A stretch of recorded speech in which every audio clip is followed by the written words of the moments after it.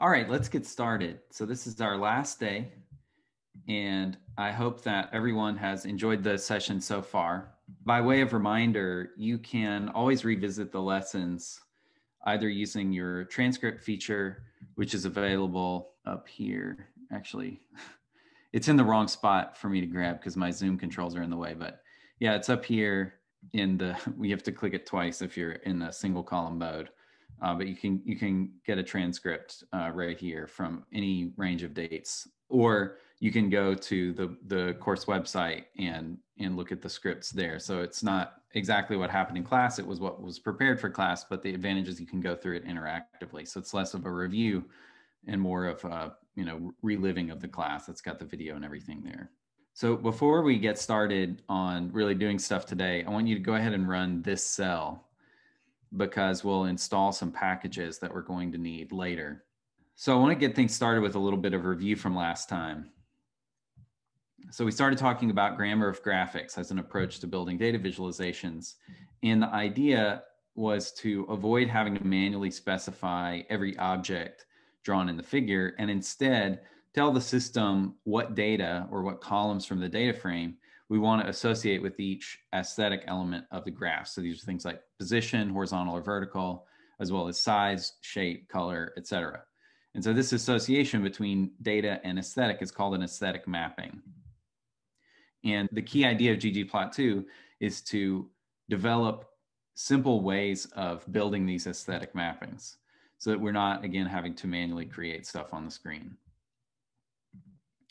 And there are various ways you can imagine going about this, but the design decision that was chosen in ggplot2 is to build up a graphic as a base object which supplies the data, as well as further layers that can be things like geometries that specify which geometries to draw and what aesthetic mappings to use when you draw them, or further details like labels, etc., more cosmetic things. Okay, but we'll start with a basic ggplot2 object, and then we'll add layers to it to refine the graph. And so we've been doing that so far, starting with this figure. So we said we want to create this figure in ggplot2, and we looked at how this figure is built, and we kind of broke it down, and we started creating this figure, and we had sort of a very basic rudimentary version. And so today what we're going to do is finish that off and have the actual code that generates this exact figure. But here's where we had gotten so far. Okay, so let's load our packages. ggplot2, dplyr.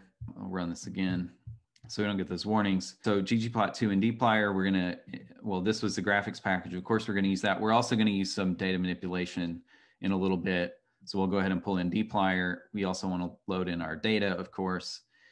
And so here's what we have. We're assigning to the p variable the murders data frame piped into the ggplot function. So this is going to create a basic ggplot object.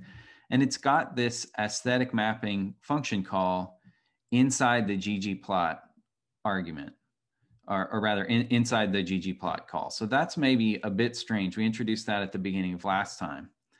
But in any case, once we add the point geometry and the text geometry to this plot object, we get something we can actually see, and we're on our way to having the graphic that we want. But by way of just recalling what we discussed last time, what are we doing with this aesthetic function call inside the ggplot call rather than having it inside the two geom calls like you would normally do it?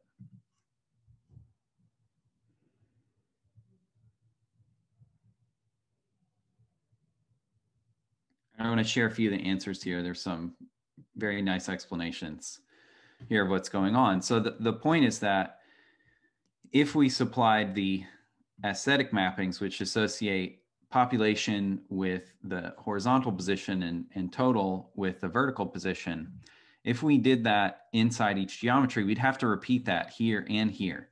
And if we had a further geometry that was going to use that same association between X and Y and these two columns from the data frame, we would have to repeat them still more times. So ggplot provides this very nice feature where you can supply an aesthetic at the level of the ggplot object, and it's a global setting. So that aesthetic mapping will apply to every subsequent geometry, even though you don't specify it. And that way you don't have to repeat yourself. Okay, so it's making sure that you have to repeat yourself a minimal amount as you create these graphics.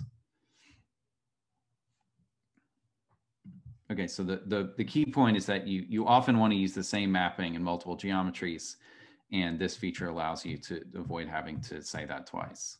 The size equals 3 argument here is going to change the point size since we're supplying it to the point geometry, and that's what we want to do. And it's not inside of an aesthetic mapping call. There's no AES function here because it's not associating any data with the size aesthetic. It's just setting the size aesthetic for all the points regardless of the data. And similarly for nudge underscore X, we're going to have a value of 1.5 here applying equally well to all of them. So there's no data mapping there. So there's no aesthetic function call. Now we can always override the global mapping in any particular geom. So you're not stuck with whatever you supplied initially in every geom if you don't want to be. So for example, if we call geom underscore text and then we supply these new values, then that's going to work for creating a new text here that is not looking at the data, right? So it's overriding the aesthetic mapping that was defined in the object P. And so you can see in the graphic that it's not using population in total. It's just using the X and Y values that we specified. However, I will point out that this is not the right way to add text annotations. It sort of looks here like we added this little message and you could use this technique to do that. You shouldn't do that because when you're using a geom, every row of the data frame adds something to the table. Like if we added an extra row, we'd get an extra point here. Or sorry, I should say add something to the figure.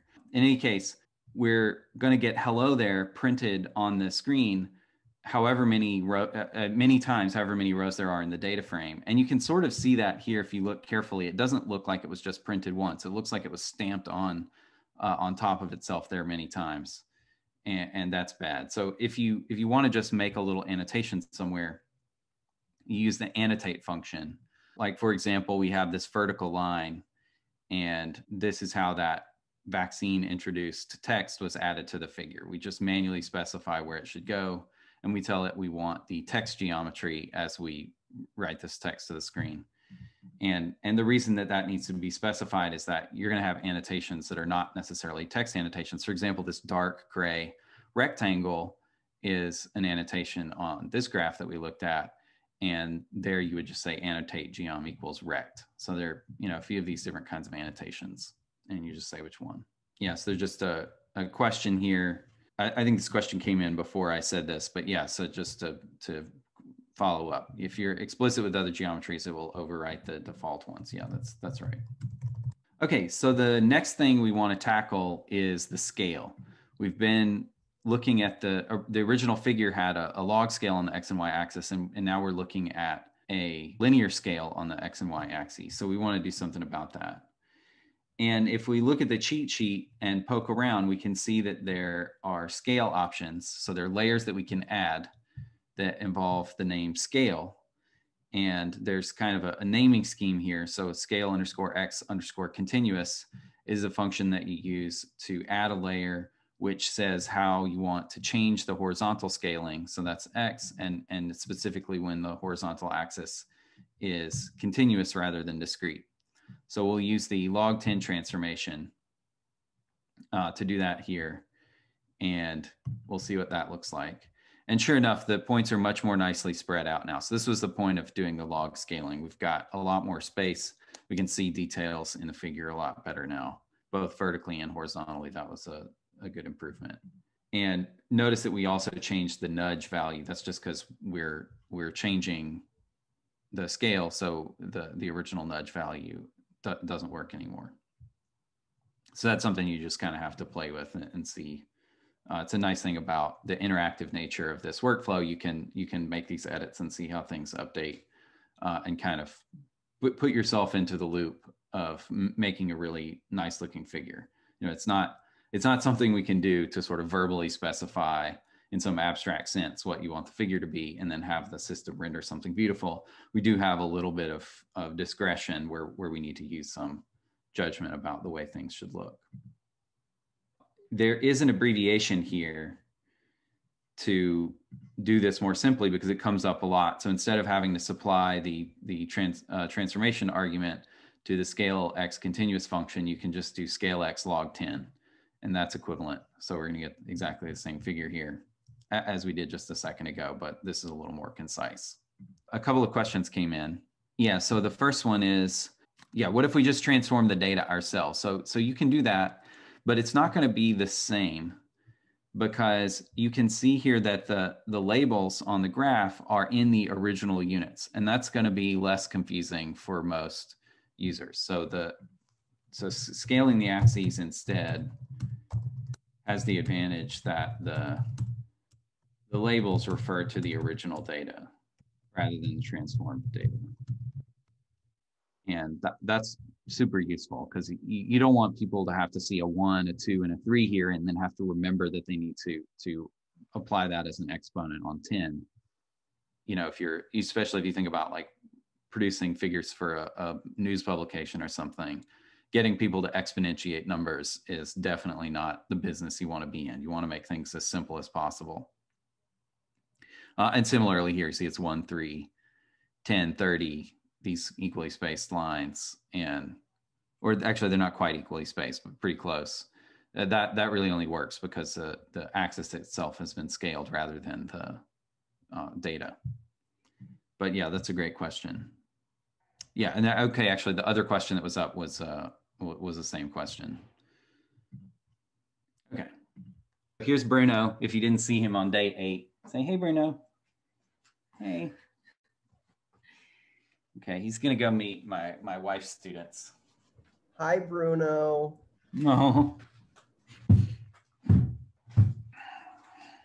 He's a hot commodity.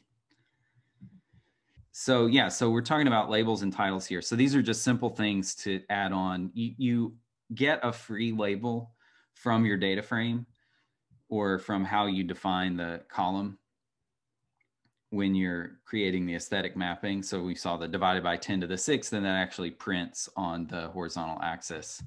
If we look back up here, so population divided by 10 to the 6th. So that's very nice for quick and dirty stuff. But when you prepare a figure for publication, you often want to be much more careful about how you specify things like X and Y labels. So we have the XLab function and YLab function, which allow us to add a layer which directly specifies what that text should be. So that's going to override the default text. And we also have GG title, same idea. And this GG here is to avoid conflicting with the base function. But yeah, so we have a title there now, and we have X labels and Y labels, so that are supplying more detail. So that's looking good. So that's very simple. There's not really a lot to learn there, just the function names. So we do have some more things to do though. So this figure is not colorful, and the one that we're targeting is colorful. So and in fact, the colors are not just there for looks, they add some information. So we need to get that built up. Let's go ahead and assign all of this stuff that we've done so far to the variable P. So we're overriding P. And that way we can just add new stuff to it and not keep printing this over and over again as we go. When you're working for real, you don't have to worry about that so much. But when you're explaining these things and each one comes out one at a time, you've got to kind of collect what you've done so far at some point to avoid repeating yourself a lot. Yeah, let's just make the points blue and see how that works. So if we just supply the color argument to the point geom, then all the points turn blue, exactly as you would guess. But there's no meaning there. This just changes how the figure looks. If we want to encode data, we need to make an aesthetic mapping. So if we assign a categorical variable to the color argument, it automatically assigns a different color to each category and adds a legend. So this is stuff you might imagine you would need to handle manually. But if you think about it, it makes sense. Anytime you say, okay, I want you to look at this categorical column for this color, what else would you really want to do other than assign colors to each of the categories and then put a legend on the figure so that someone can see the correspondence between categories and colors? So that's what ggplot does by default. And this is what it looks like. So it's, I think, exactly what you would guess. We're now associating data with an aesthetic. So we need to put an aesthetic function call there. And otherwise, it's going to look the same. So that's terrific. We get this legend here. Notice that it kind of scrunches the figure up for us in order to make space for this legend. And then we get points here of appropriate color. So we see that, the states in the South are green and the states in the West are purple and so on. So this is really all we had to do. Just say, hey, for color, look at this column in the data frame. That's it. All the rest of it's automatic. So you can turn the legend off if you have some reason to. So just show.legend equals false in the geom point call, and that'll take the legend out of it. But we're going to want the legend there. Yes, this is an important point when it comes to color palettes. So this is a common point of discussion when you talk about data visualization. So it's generally considered wise to use a color palette created by someone, created by an expert who can take into account things like contrast between the different colors and color blindness. So this is the default one in ggplot2. And although I can't say definitively, I feel sure that it's made with color blindness sensitivity, because the people who decide these things really care a lot about that. Yeah, so you want to use either the default color palette or, so as we'll see, you can change what's called themes and get the default color palette for that new theme.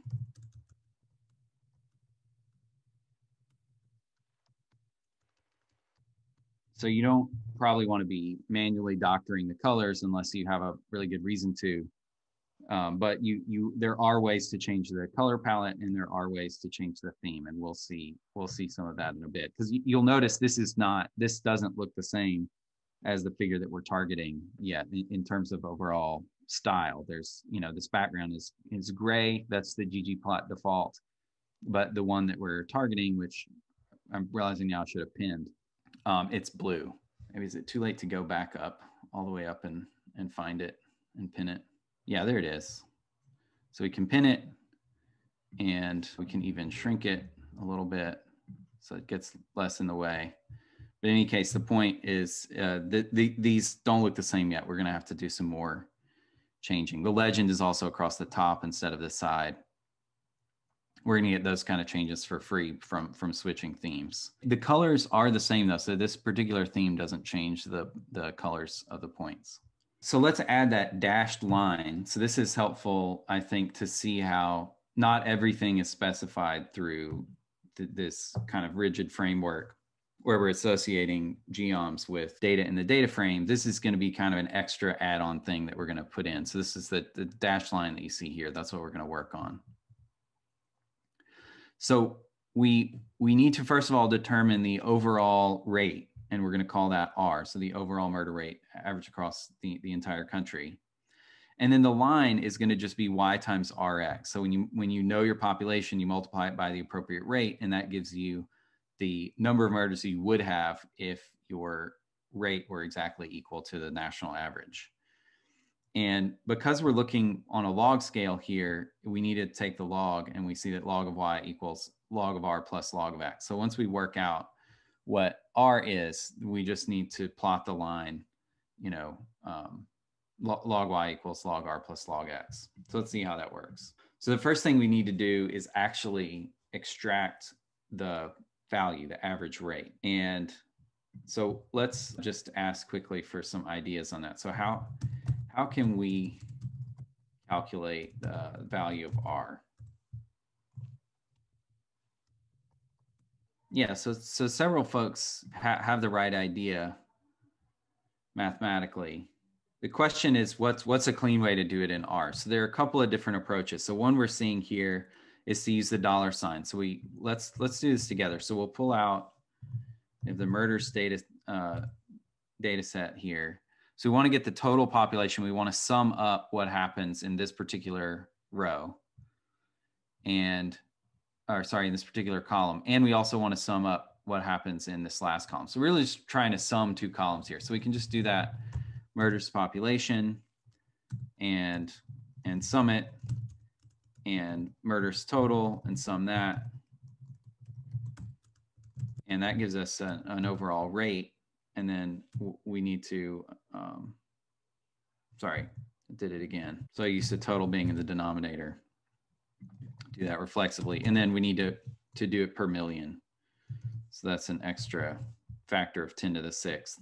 So it's 30.34. That we can also do it with dplyr by piping the murders data frame into the summarize function. So same idea, we can say what the total is, or rather, let's call it rate, and do sum of murders divided by sum of population times 10 to the 6th. In this particular case, I don't think the dplyr approach is really any better. I think it's pretty well equivalent.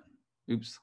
I'm realizing that I need to make sure that this text field goes over the top of the pinned message. That's not a problem that's come up before. All right, I did something silly. In any case, I have the solution here. It looks the same to me, so I guess I just mistyped something. Yes, anyway, this is what it looks like in the book. This is the book solution. Yes, we get the same value.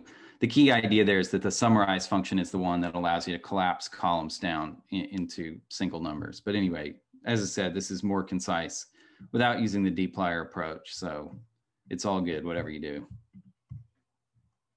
All right. And then we want to actually add the line. And the geom for that is called geom underscore AB line. So you would think that it might be geom underscore line, and you could do it that way.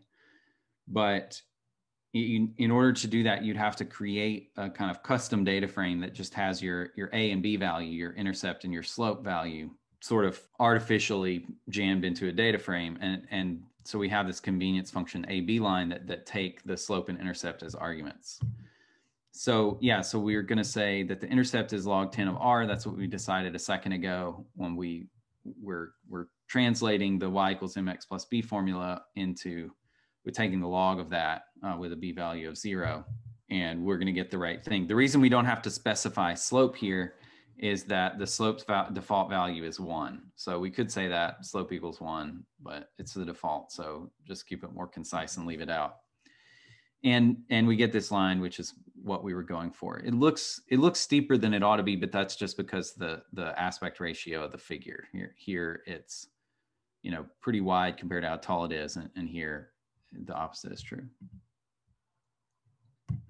Okay, so notice that we added an object that doesn't use any information from the data frame. That's totally fine if you have other values supplied that are enough for the geom to do what it needs to do, then of course it doesn't have to look at the data frame, and that's not a problem. So this line is still pretty ugly. For one thing, it's over the top of the data. You definitely don't want that. And it's also in the figure, it's dashed in gray, which is nicer looking. So let's make that happen. Here's how that works. So we're going to supply more arguments. These again are not aesthetic mappings. They're just options to supply to the geom. So the color is going to be dark gray. That's the appropriate color for that dashed line. And the line type is going to be 2. So you just have to look this up. There's not a clean way to do this better. The line type of 2 is this dashed line. You just have to look at the documentation for geom AB line. Yeah, so that looks much better. We have this dark dashed line now, and it's where we want it to be. Oh yeah, good question. I did forget to mention this. How does it go from being over to being under? Yeah, notice we drew the line first. Added that layer first. So great question. Yeah, that's important. So the layers get added. If you add a layer which draws something to the canvas, it will, those drawing operations happen in the order of the layers. So you want something to go behind something else, you just add the layer corresponding to that thing first. And there was one other question here. Yeah, so that LTY equals 2, that's the dashed option. Yeah, so we can start to see here a little bit how a graphical user interface does have some advantages. Like you could imagine being able to sort of right click on the line and select dashed instead of having to know that you say LTY equals 2 inside the geom AB line call. These kinds of things can especially in your first learning, making these kinds of tweaks can take some time to figure out the right setting. The cheat sheet is very useful, but it's not comprehensive because there really are a ton of these things ultimately. So you've got to make do with the documentation, which fortunately is very good. But basically, you either know it off the top of your head, or you can find it on the cheat sheet, or you need to check down and look at the documentation. But between those three things, you can get done what you need to do. And as you use it more, the operations will be more kind of at the top of mind. You'll at least know where to find them more quickly and easily, and you'll remember some things off the top of your head. So for example, if we want to change, notice here, this is region with a lowercase. That comes from the data frame, but you might want to capitalize it. That's the way it's done here in the thing that we're targeting. You need to have an idea what layer to add. And the correct answer is scale, color, discrete.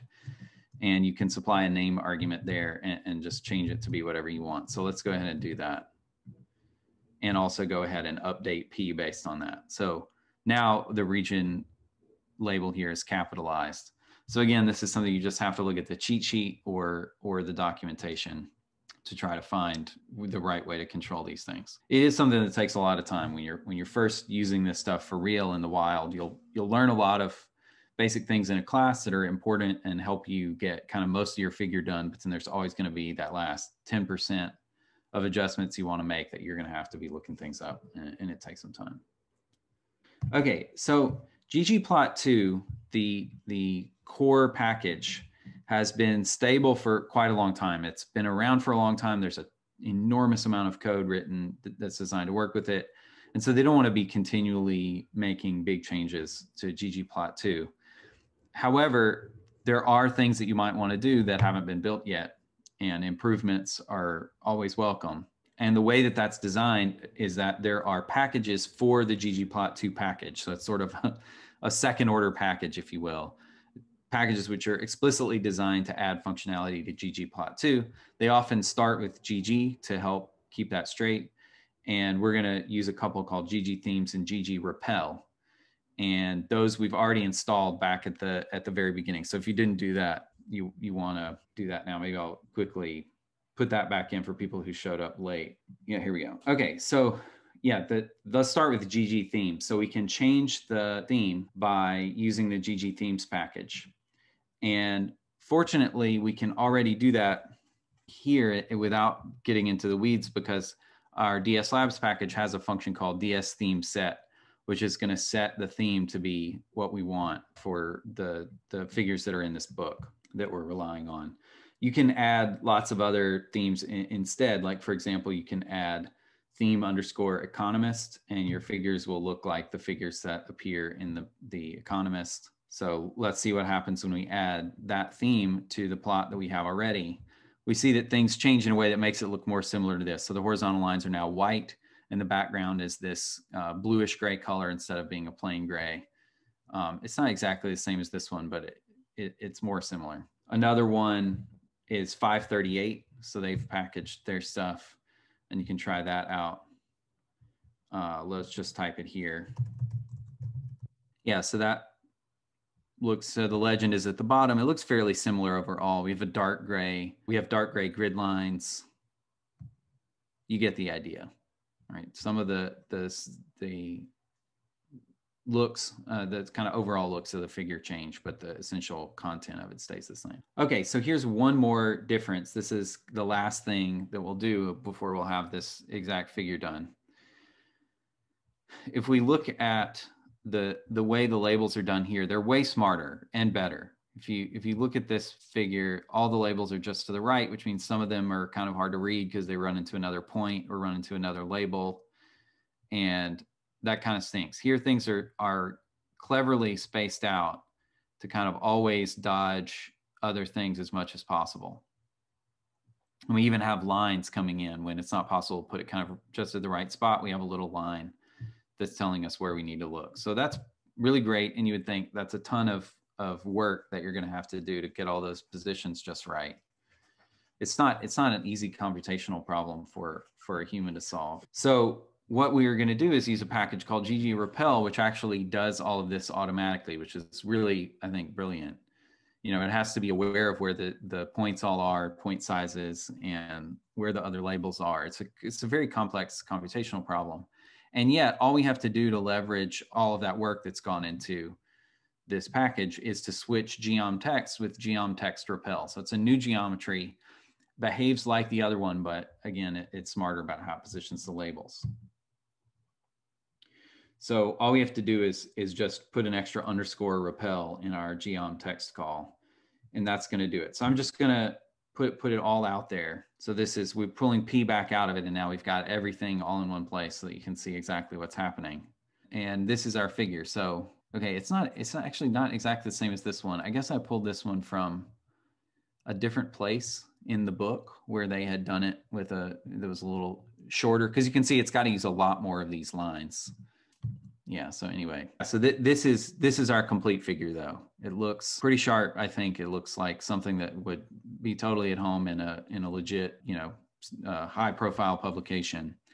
And yet we just wrote this fairly modest amount of code to generate it. And everything that we're doing here, once you understand the scheme, it's fairly transparent. There are a few things like LTY equals 2 that are a little bit, you know, not something you would recognize unless you really know what you're looking at.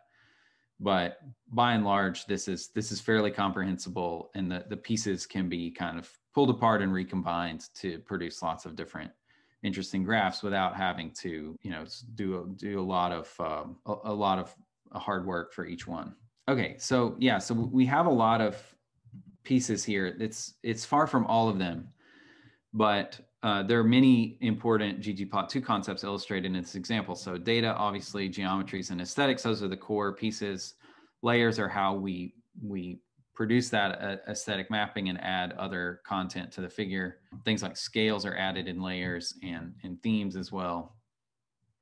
What we did not really get into here is the idea of stats, which are statistical transformations of the data. So things that you might want to do to the data before plotting it. Like instead of a line plot that goes through every single point in your data frame, you might want to smooth it out a little bit. Okay, so there's a geom underscore smooth that will do that for you.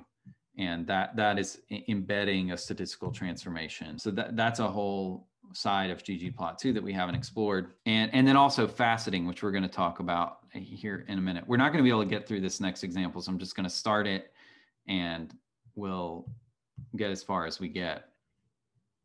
But this is a really helpful aspect of ggplot2. It can be quite sophisticated to make a figure that has many subplots fitting together. And faceting allows you to do that in a very convenient way that covers a lot of use cases. Incidentally, if you just want to put two figures side by side, though, not necessarily in a smart way, but just make one figure, make another figure, and put them side by side, there's something called Grid Extra that allows you to do that. So if we install the Grid Extra package, we can make a couple of quick plots. So qplot is a function in ggplot that is basically like the regular plot function in base R, except it will make your plots in the ggplot style. So you don't have this kind of discontinuity where you're switching from base R to ggplot. And yet you don't have to, like if you just want to do a quick plot with a couple of variables, you don't want to have to necessarily create a ggplot object, add layers, think about aesthetic mappings, all that stuff. Sometimes you just want to say, okay, I've got a couple of vectors here, let's throw them up on the screen. And qplot allows you to do a quick plot for that. But in any case, grid.arrange, which comes from this grid extra package, allows you to just put figures side by side. We're like, hey, we want two columns for these two figures. And there we go. We get them, looks like this. Okay, so we're going to do another example, but in the meantime, I'll just ask if folks have any questions, just to kind of create a pause here. So here's one. Could points of different shapes corresponding to the region? Yes, we can do that. So that's just the shape aesthetic. And it's handled just like the color aesthetic. If you assign it to, if you map a categorical variable to the shape aesthetic, you'll automatically get a collection of shapes, and it will map each category to each shape. And maybe we can look at what that looks like up here by just changing call equals region, shape equals region. Let's see what that does.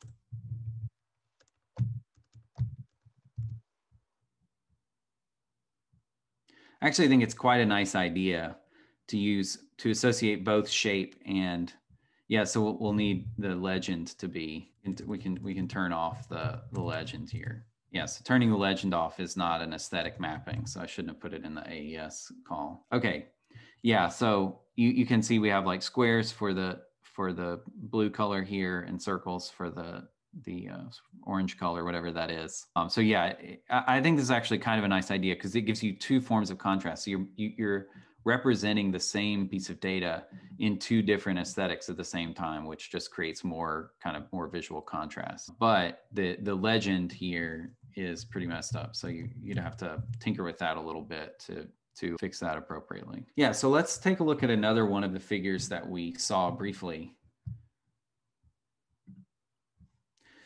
So yeah, let's just look at this kind of backstory. I think it's very helpful when you're looking at a data set to get some of the narrative around where the data came from, what the motivations were, because it can really help you contextualize things that you find. And so for this particular Gapminder data set, this comes from the Gapminder Foundation, and the idea was to put out some very concrete kind of high level data, canonical sort of forms of data that can be used to look at narratives about distinctions between, what might be called the developed world and the developing world, and think about how those narratives maybe don't change over time as fast as the data does. So we'll want to update our beliefs to be consistent with the way the world actually is, rather than sort of holding on to ideas that were maybe forged in a time when things were different. So that's the idea.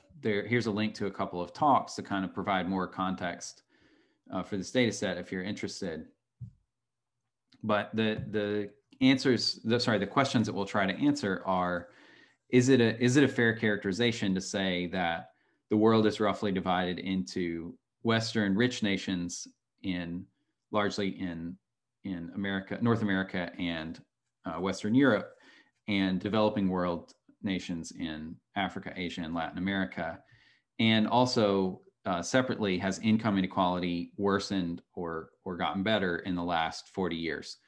So these are both questions we can look at with the data. We're only going to start looking at the first one here on account of time, but you can continue in the book for further discussion at this point. So we can access the data first of all. So let's take a look at what that looks like. So we'll pull in the Gapminder data set, which comes in as a data frame. So we convert that to a tibble using the as tibble function. And then I want to select, so I'll take this off for a second. In this particular interface, oh, it actually works. I've got this window nice and wide. So I guess this is fine just like that.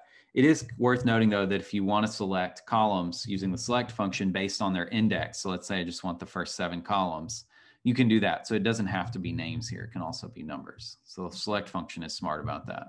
In any case, this is what our data set looks like. So we have a country and a year. And then for each of those combinations, we're going to have all of these pieces of data about mortality, life expectancy, fertility, population, gross domestic product, and then some regional information, what continent it's on and what region within that continent. So this is quite a bit of data. We have 10,000 rows here. It's so many because we have lots of countries and then also lots of years. So if we want to look at the years, what we can do is select the year column and then pipe that into the unique function. And we'll see we have 1960 up through 2016. Okay, so let's start looking at this question. So we want to investigate the idea that we have Western world countries and developing world countries, and that these are characterized by longer versus shorter lifespans and smaller versus larger families, respectively. So these data, to answer these questions about birth rates and life expectancies in various countries, we have all the data here. We need to investigate this question and think about the extent to which it's true. And data visualization is a great way to investigate that. So you're going to get richer detail out of the figure than you will out of any sort of summary analysis that's going to produce, you know, a single number or a few numbers trying to characterize these things. Okay, so let's start by making a scatter plot of life expectancy versus fertility rate. So we'll start by looking specifically early on in the data set, let's say at 1962. So here's what this looks like. So we can filter the Gapminder data set on the condition that the year is 1962. So that throws away most of the rows. We'll still have one row per country. And then we can look at the relationship between fertility and life expectancy with a scatter plot. So we'll use the point geom. And it looks like this. So we can kind of summarize this by saying you have this one, your eye, I think, kind of picks up on two clusters here. One is this one up high where you have high life expectancy and mostly low fertility rate. And then this other group down here where you have very high birth rate, but quite low life expectancy compared to these up here. And well, of course, you really want to know what regions these points correspond to, because as it is, it's just telling you the relationship with these two particular variables, not how those variables might intersect with geography. So what should we do? So what do you want to do to include geography? What would be a good idea?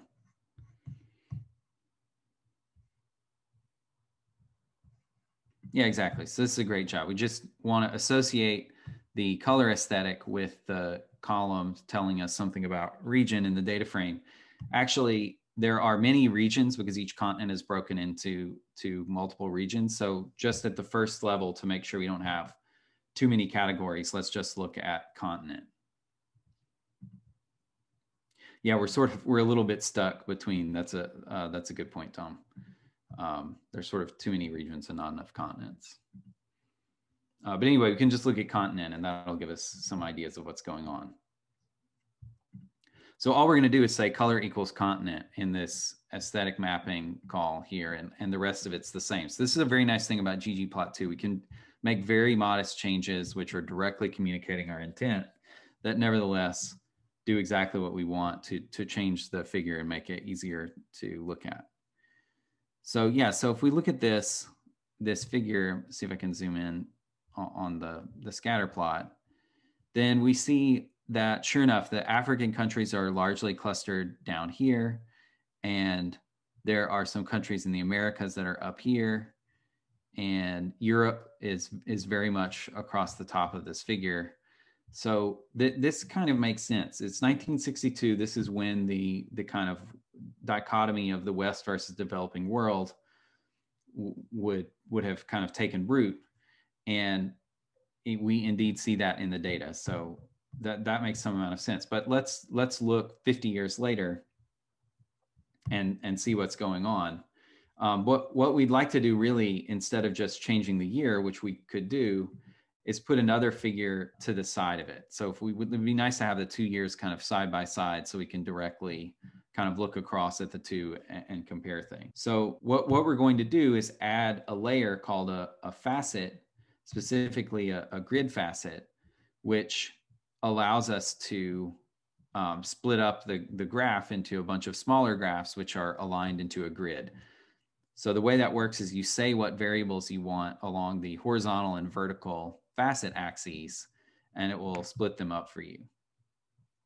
So here's what it looks like if we do a grid facet on continent and year. So we'll have continent here along the sort of vertical facet axis and year along the horizontal one. And we can see a lot of stuff. We can see how things have changed. For example, these Asian countries that had lower life expectancy and higher fertility rates, they've shifted very sharply to the top left corner of this figure. Similarly, in the Americas, it was more spread out, and they're also pretty clumped near the top. Africa has also shifted a lot. Life expectancy has gone way up. Fertility rates have gone down by and large, but not as much as you've seen in America and Asia, and so on. You can look at this graph and see a lot of things that are kind of very nicely laid out by the faceting action that we did here. And really all we had to do was just add this one extra layer, which again is directly communicating our intent and not really having to put a bunch of extra manual work into how we want things laid out. We get these labels automatically added for us and all of that stuff. So yeah, that brings us to time. So I'll leave it here. You can pick up from there in the book. But thanks very much for your participation. And as I said at the beginning, I hope that you've really enjoyed it and have a great semester starting here in a couple days.